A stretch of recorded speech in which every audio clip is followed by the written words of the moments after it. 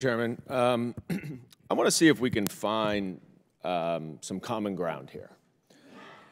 Mr. Thibault, I heard you say a little earlier that you support diversity as at least one variable to focus on to either admit in the service academy, admit students in the service academies or officers evolving. Is that officer promotion? Is that right?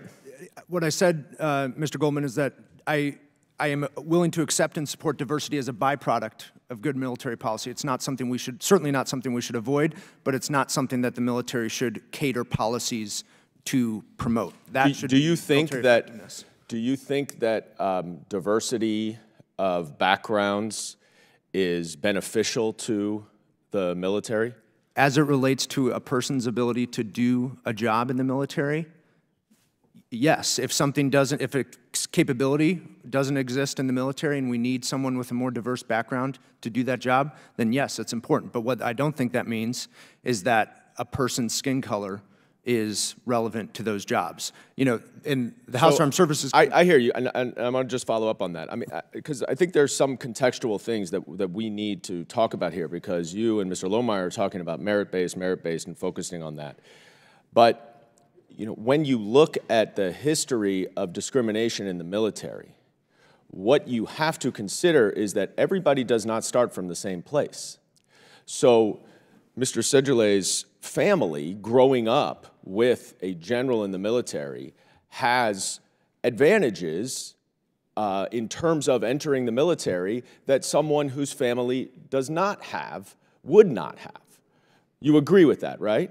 Yes. Okay, so if the military was segregated, if non-whites and women were not allowed, if the LGBT community, because of Don't Ask, Don't Tell, were not allowed, you therefore understand how those people from those different groups are not starting at the same place in terms of evaluating, quote, merit-based, right? But Congressman, I think that's a false binary. The choice is not between discriminate against non-whites and, you know, choose anyone. I'm not talking about discriminating. I mean, there are only a certain number of people that can be admitted to a class, that can be promoted.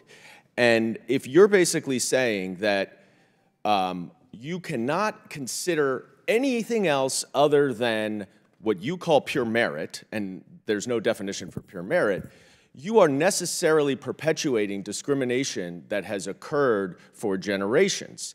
And when you start to see things such as government reviews, the Air Force independent review that said 40% of, in 20 and 21, 40% of Black and African American service members indicated a lack of trust in their chain of command to address racism, bias, and unequal opportunities, you are necessarily not acknowledging, not addressing what is a fundamental problem not only for retention but also for promotion.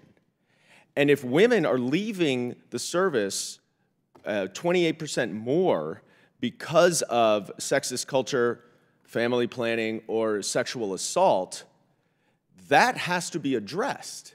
That you cannot, I do not believe you are sitting here and saying that it is okay. You mentioned something about you support training on harassment, but if there is implicit or explicit racism or discrimination, you would agree that has no place in the military, right? Of course. Okay. There needs to be training because a lot of people don't know what that means, and they often don't know that what they are saying is actually discriminatory. So there needs to actually be training so that everyone from every walk of life in this country can have an opportunity to participate, to represent our country, to be in the military.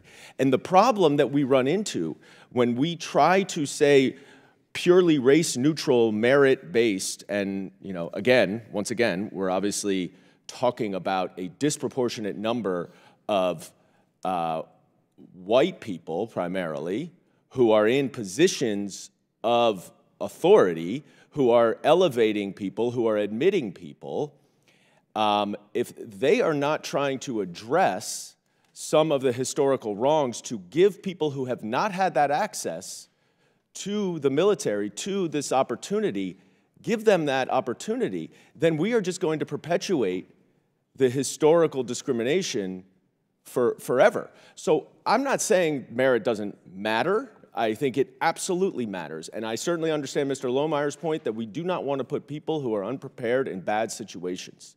But to simply say that diversity should have no impact whatsoever on our military will continue to perpetuate a discrimination that is unfortunately embedded in our military's history. And with that, I yield back, Mr. Chairman.